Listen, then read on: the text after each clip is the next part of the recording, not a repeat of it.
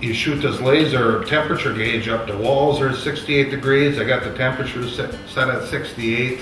You know, anywhere you walk around, it's that same temperature. You walk into the bathrooms, nice warm floor.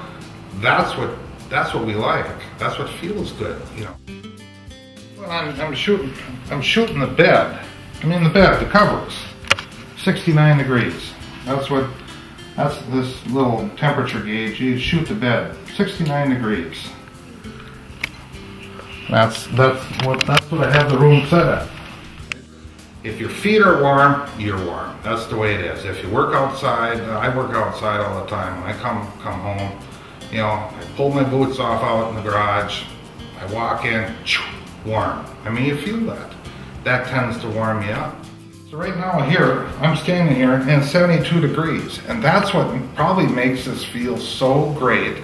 69 up here, 72 on your feet. Your feet warm, you're warm. I talked to Sharon last night, my wife. I said, Sharon, have we been sick since we moved into this home? And this is goofy, it might sound canny, but I don't think we've been sick.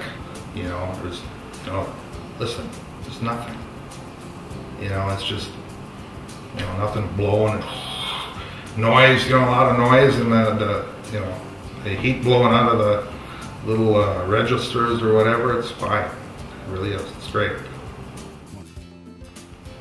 When my family and friends come over, they like, wow, this feels great.